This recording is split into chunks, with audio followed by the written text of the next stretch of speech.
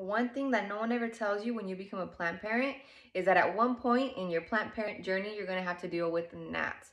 And everyone knows that gnats are annoying. So let me show you 3 simple things that you can do to avoid gnats.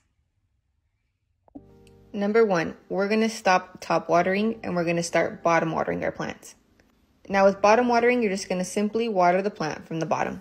In my case, my plant is still in its nursery pot, so I'm going to place water into the decorative pot that has no drainage holes, which you will see in just a second. But if your plant is already in a pot and you potted it there, but it has drainage holes, you simply just have to put water into a bucket or into a bigger pot and let it sit there for just a little bit.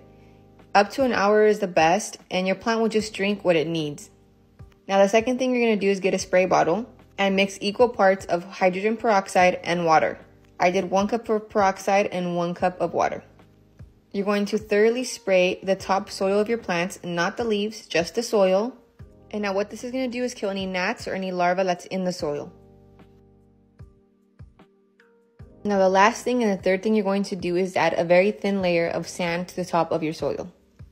Adding sand discourages the gnats from wanting to lay their eggs because sand is dry and they like wet environments. Having a top layer of sand also makes it hard for the gnats to dig into the soil. And there you go. I hope those 3 simple steps help you live a gnat-free life.